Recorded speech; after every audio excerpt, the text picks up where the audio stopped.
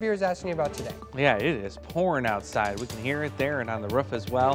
What we're talking about this morning, though, not really the rain, but El Nino. This made some big news last week. So let's go over what we found out in the question at hand. This is from Dale in Muscatine. Is El Nino still expected to be a big influence on our weather pattern? The answer is a resounding yes. The Climate Prediction Center actually just late last week released their updated forecast for the probability of El Nino all the way through April of next year, so all the way through spring. That's the red bar. And notice it is well above 50%. It's actually practically 100% right now, and well into the 90+% all the way through the first half at least of next year. So a reminder of what El Nino means, and this is true especially in the upcoming winter season.